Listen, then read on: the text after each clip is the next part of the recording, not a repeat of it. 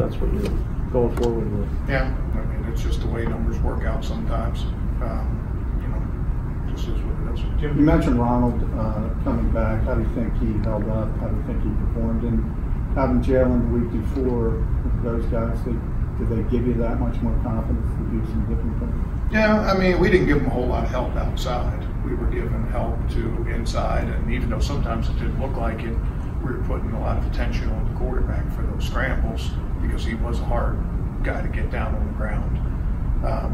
You know, the only help the corners really had was Mother Nature in that game. But they both battled, and not only enabled us to play the rest of that scheme, but I thought they did a good job tackling and limiting some plays after that. We were able to pick up some stops along the way and keep the score down. Thinking about the importance of how playing with the lead for the offense, how did it affect you guys having the team play ahead?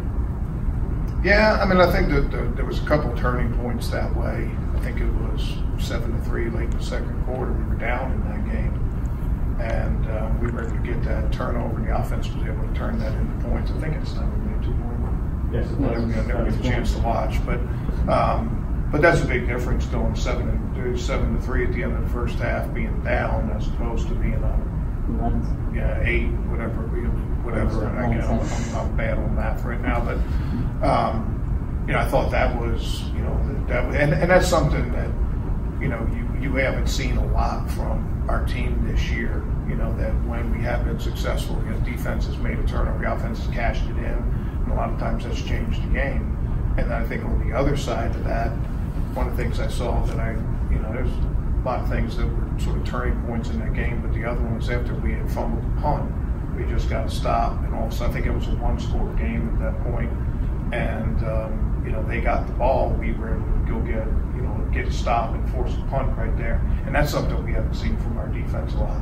You know, you go back to the Dallas game, we turned it over a couple times, we gave up quick touchdowns.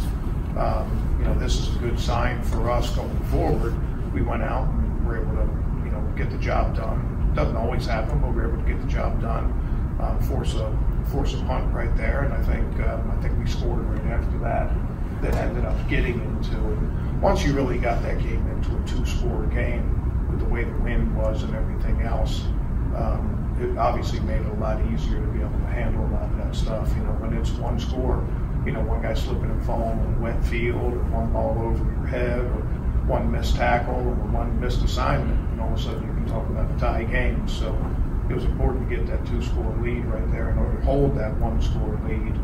And I think you saw that, and I think that's a good sign for our team. Avonte's coming off